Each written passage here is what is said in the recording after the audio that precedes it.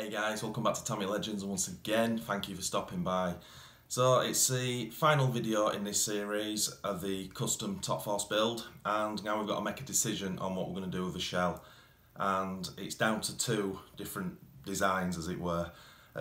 So let's have a look at the two options.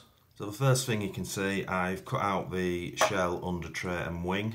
I've taken the protective film off the wing because on the design of the mould of the Top Force, you spray it from the underside. So the protective film is useless as it comes, so I need to mask it. I'll take that off and then I need to mask it on the correct side and the sides of the wing and then spray it. The shell is a little bit more straightforward, it's just one colour. And then the under tray, now I've decided I'm going to leave the under tray transparent. I've not taken the protective film off of it yet, hence the blue colour. Because it's a reproduction one, it doesn't fit perfectly. I've had one of these in the past, and on this little bit here I've just put a little bit of double-sided tape there just to hold that bit. But I'm just going to leave this one because, as I say, it's a display car, and whether you have the shell and the under tray on's a different matter. I didn't fit the front mounting bracket on this because I was tempted to go Velcro. It doesn't actually need it because it sits fine, just one body clip there will suffice. Again, I've left the protective film on. So the body shell, wing and under tray, although we're not spraying the under tray, is ready to go. So let's have a look at the options we have on the two different colours. So these are the two designs. So this was the original idea I had. So I wanted to give it that stealth look, so I went with egress wheels and tyres. I had these chrome finished Tamiya TRF decals and this fancy PS48. It's like a chrome aluminium mirror finish paint. It's double the price of a normal PS paint, but I thought it would look pretty cool. But when I built it up and with the dark wheels on and what, it doesn't really stand out. And then, as I showed you in the previous video, I had a look at pictures of the original Top Force Evolution I had, and that thing really pops in the right lighting.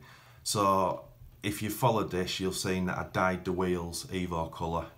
So if you want to know how to do that, just go check out one of my previous videos. It's really easy to do and it's an absolutely awesome effect. Oh, and I've got the reproduction Evo decals. Now the box art colour for the Evolution is Tamiya PS23, which is gunmetal. So I've got a surplus. Now I can use, obviously I'm going, as you can see I put the detail into the tyres, so I've made my mind up, I'm going for the Top Force Evolution look-alike, clone, whatever you want to call it. But I will use these on something else because I definitely want to use this paint because if you do it right and you back it correctly, it looks awesome.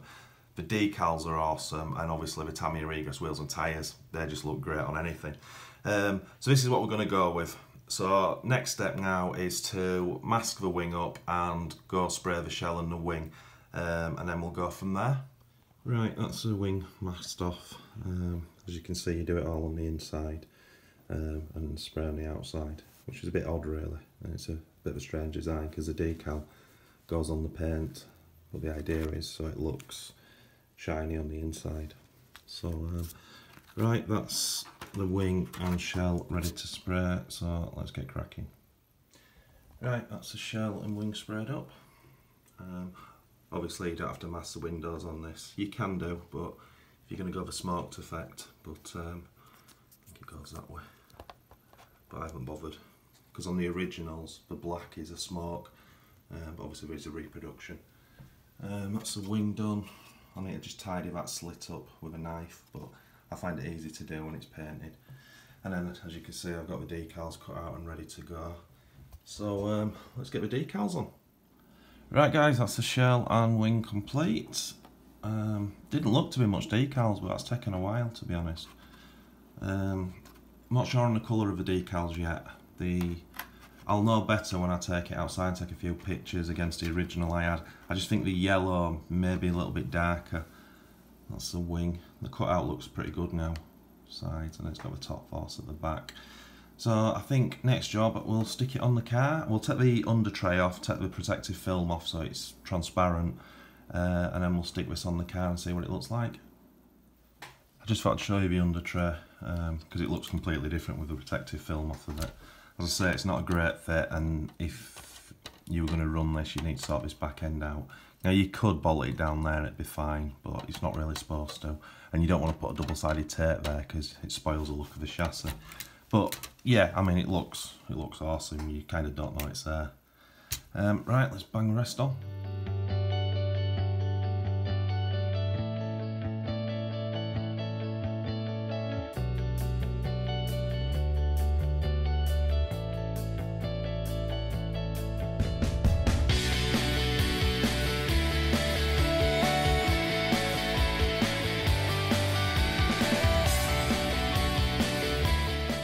There we have it, the finished product.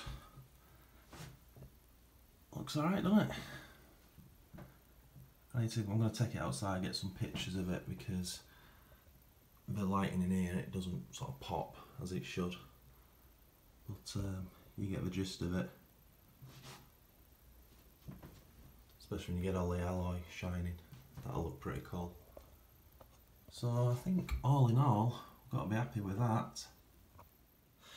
And she's finally done. It's been ages. A lot of work, a lot of expense. Extreme lot of work's gone into this, to be honest. But I think I made the right choice by going for the Evo lookalike as opposed to the Chrome TRF one. But yeah, I've got a few little things left to do on it, a few little niggles, but nothing major. And obviously we're still waiting for the alloy bulk head cover to arrive. And then it will be pretty much finished.